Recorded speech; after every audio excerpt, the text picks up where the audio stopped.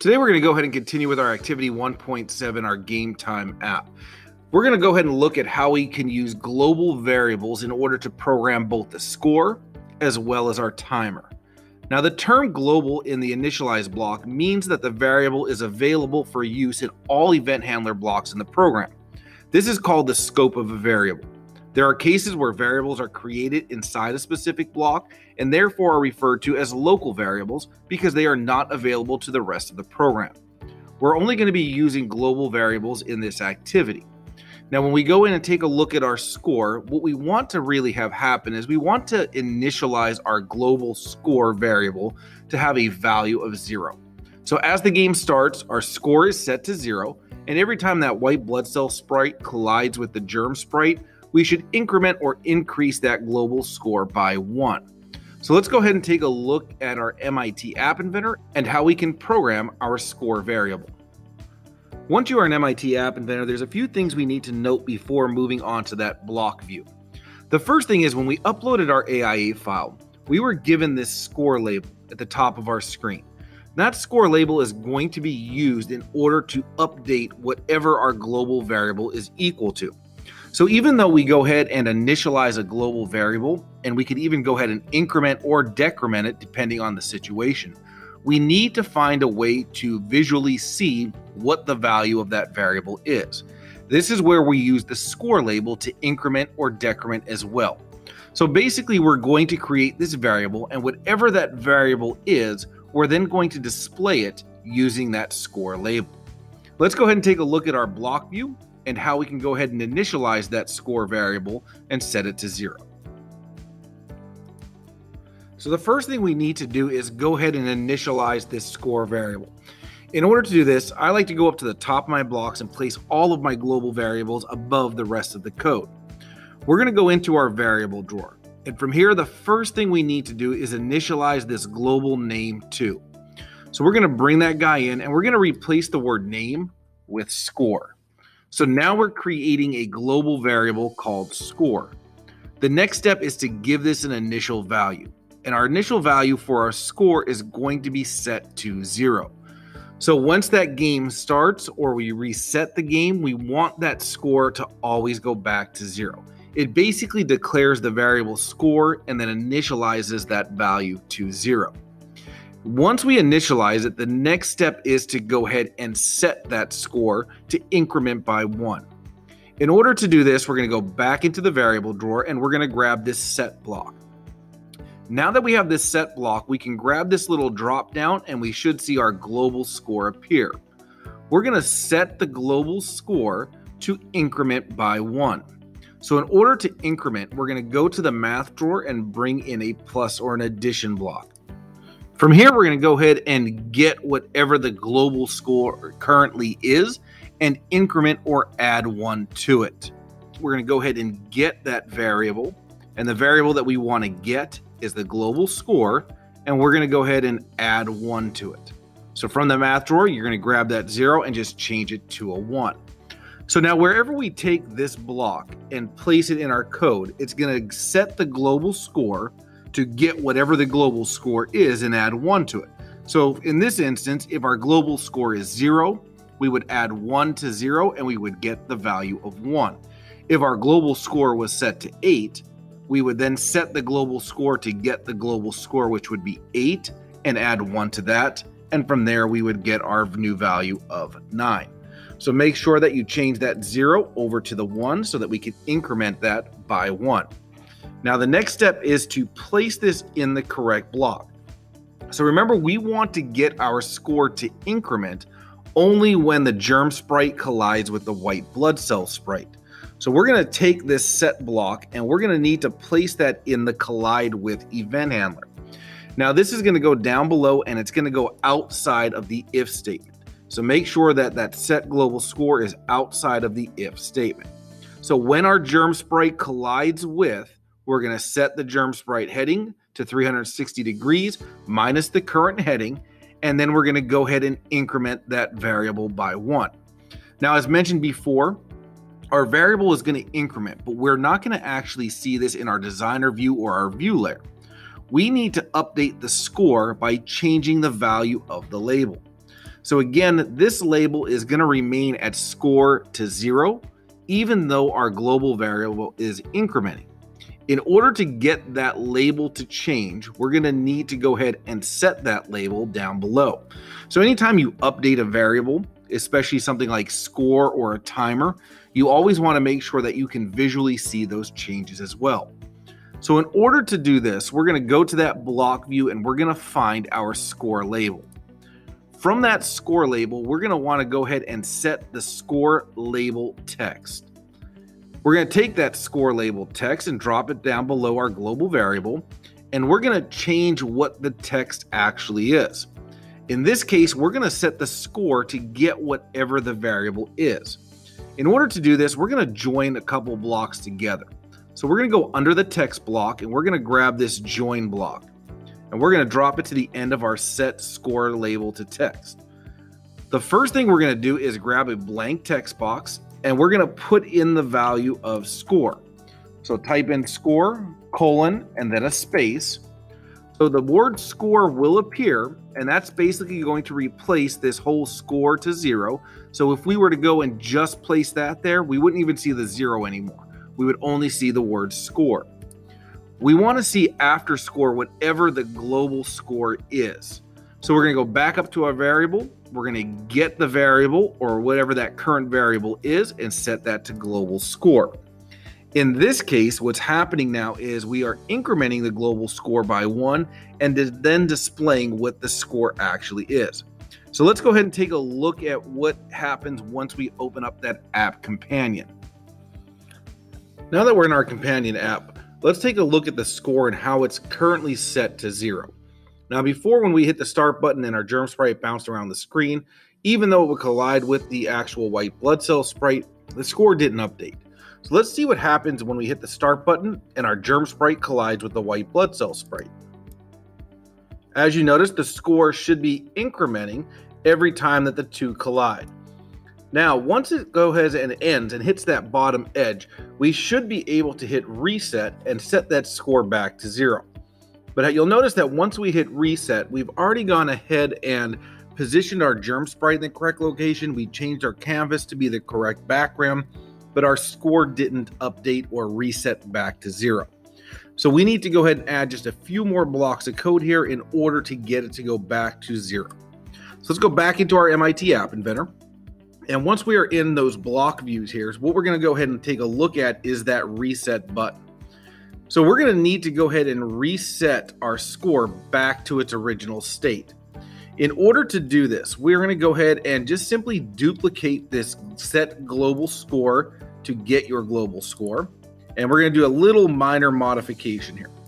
We no longer need to go ahead and change or add or increment 1 to this value. We're just going to go ahead and set the global score back to 0. Once we do that, we can go ahead and delete the remaining bits of that code. Now remember, just because we update the global score does not mean that we've actually gone ahead and displayed that on our companion or on our tablet. So we're going to need to go ahead and drop that into that reset button. And then we're going to need to go ahead and update the score label as well, just like we did with the collide with. So we're going to go ahead and take that set score label text, right click and duplicate that as well. And in this case, we don't even need the join button. All we really need to do is take that score, and after the score, we're just going to go ahead and place the number 0 after it. Go ahead and click on join and delete those blocks and update that score label by placing it under the set global score to 0. So now if we go ahead and take a look back at that companion app, what we should notice is when we go ahead and hit reset now, not only will it go back to its original state, but my score should also update to 0. So now you've learned how to go ahead and program your score. It's time to look at how to program our timer using a global variable. The only piece of code that is still missing is the timer functionality. You need another variable for the timer, which will start out at 10 seconds and decrease every second until it becomes 0. When it becomes 0, the player should win the game. The flowchart below shows you what you need to do in order to program your timer. The first thing we're going to need to do is initialize that global variable to time left and set that value to 10. Once your variable is initialized, the next step is to program the clock component. Now your clock component should decrement by 1 every 1000 milliseconds and update the timer label as well. Once you reach 0 on the clock, you should see a message that says you win. If the sound button is checked, you should hear the play win sound file. We will also need to make sure that our clock stops so that it doesn't continue to count down. Let's go ahead and open our MIT App Inventor and take a look at how to program our timer. Before we go ahead and start programming our block view, what we need to look at is our non-visible component, which is our clock. So from our user interface, we're going to go ahead and find the clock under components and go ahead and click on it. From here, we're going to notice that in our properties window, we have time always fires, timer is enabled, and the time interval is set to 1000 milliseconds or 1 second. What this basically means is that every 1000 milliseconds, our clock is going to fire. If we have this decrementing by 1, every 1000 milliseconds, that timer should drop by 1, counting from 10 to 9 and so on and so forth. What we want to make sure of is that our clock doesn't start before we are ready or before we click on that start button. So we're going to need to go into that properties window and we're going to click on that timer enabled and make sure that it is unchecked. That will allow us to set that timer or enable that timer from our start button rather than when the app initializes. Now we're ready to go ahead and jump into the programming side of this. So let's click on our block view. We're now going to need to go ahead and initialize our time left variable. So in order to do this, we're going to go to the variable drawer. We're going to grab that initialize global name. And instead of putting a 0 after it like we did with the score, we're going to go ahead and grab the 0 and change that from 10. We're going to have this variable count down rather than increment. Before we move on, we need to change that name to time left. And now you've initialized a second variable in your program. Now, once we've initialized that, we are going to need to program the clock component to actually do the counting down. But before we do that, we need a way to start that timer. And that timer should be started when that start button is clicked. So we're going to go to that clock component on the left-hand side. And from that clock component, we're going to look for the dark green block that says timer enabled. Once we find that set clock timer enabled, we're going to use a little Boolean logic here to turn that on. We can do that by going up to our logic drawer and we're going to find that true block. Bring that true block in and drop it in. Now, once we go ahead and hit that start button, we're going to need to go ahead and trigger that event or that clock to begin. So now that we're ready to go ahead and start that timer, we need to take a look at our clock component. So for our clock component, we're going to need to go into that left-hand side and we're going to find the clock. From here, what we're going to look for is the clock 1 timer event handler.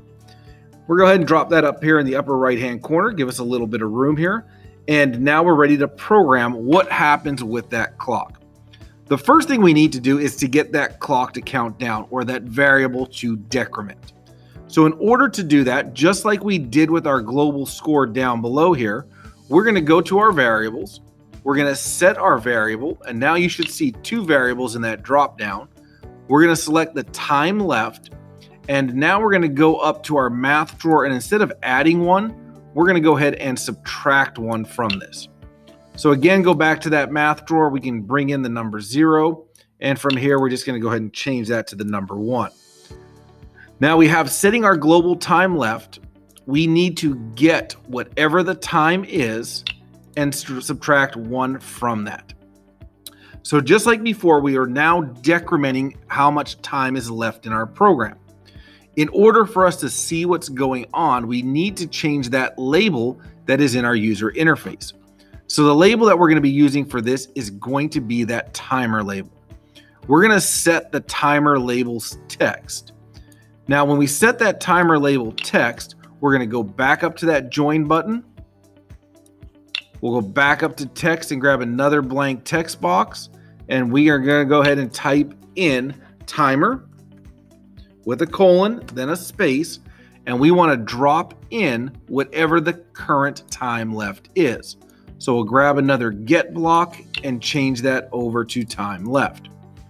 Now that we have our variable and our label set, it's now time to look at the conditional part of this. Let's jump over to look at our companion app quickly and see what happens. When I hit start, what should start to happen here is that time should start to count down. So as you can see, my timer is now counting down. But what happens once that time gets to the number 0? It should stop. And in this case, you can see that it's not. That timer is just going to continually count down even after the game has ended. If we hit the reset button, notice that it set that timer down to a -12. It's still counting down. So we need a way to fix what is going on with the actual timer. And that's going to come in the form of a conditional statement. So we're going to grab this if-then block, and we need to put a condition in there.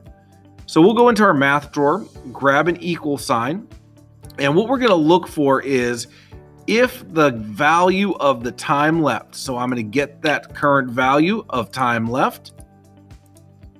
If global time left is equal to, and we want to go ahead and put the number 0 in there, because once that time hits 0, then we want to go ahead and basically turn that time off.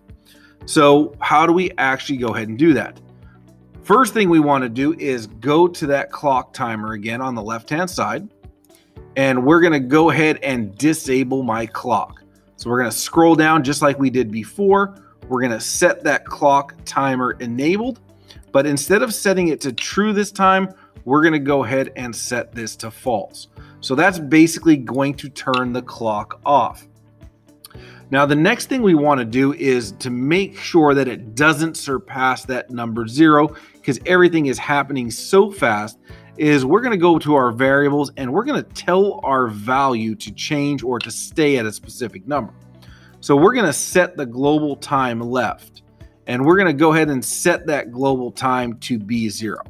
So once your global time left hits 0, we're going to make sure it stays at the number 0 by setting it to 0, and we're going to turn that clock off. So that should take care of some of the issues that you are having.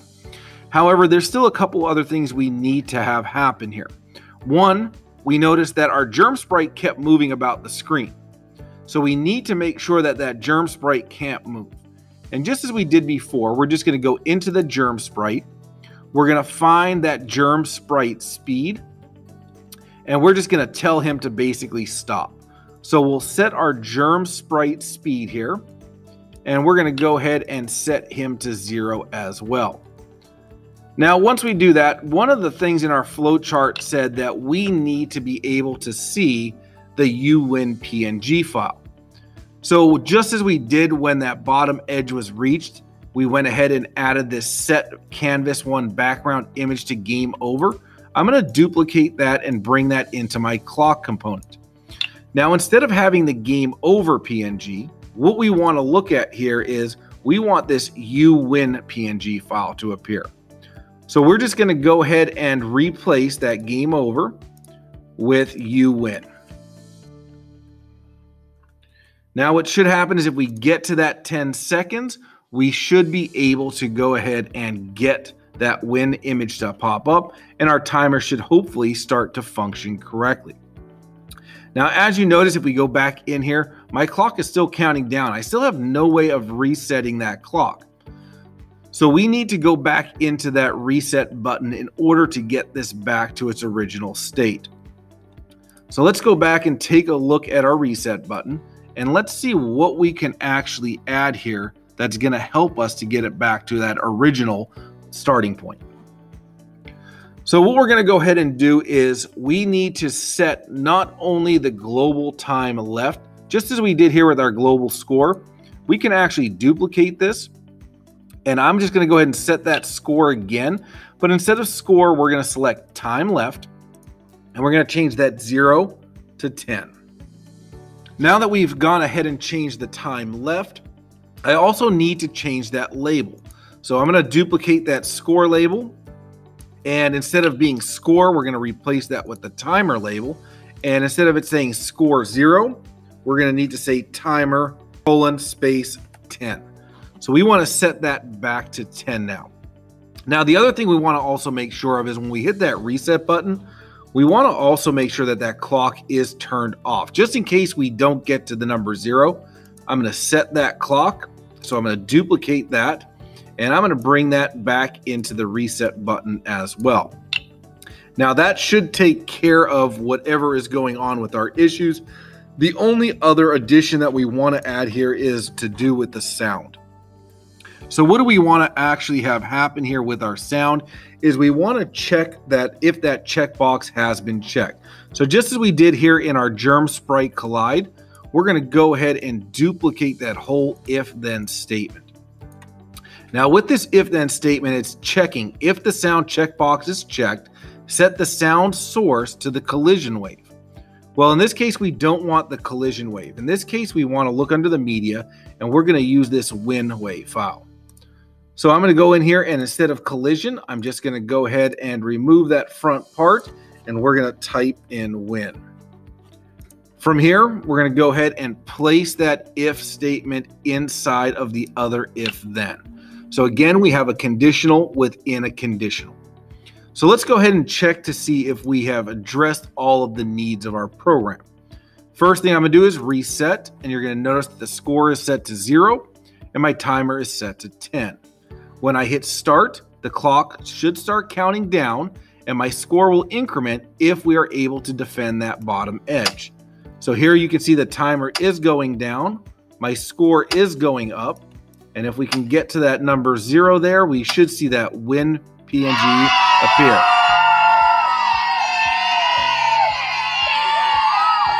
So what we didn't see yet is that win PNG file appear. So what is going to happen here? We have a score of 5, the timer is set to 0, my Germ Sprite stopped, everything looked good, but if you notice, if we go into this uwin PNG, one little typo in there can really affect what is being called. So here I need to make sure that if I address this, I go ahead and put my period before the file extension, and that should take care of my issue. So now you've addressed about 99% of the issues within your app. For the next part of this assignment, we're going to look at a few housekeeping challenges to wrap up our Game Time app.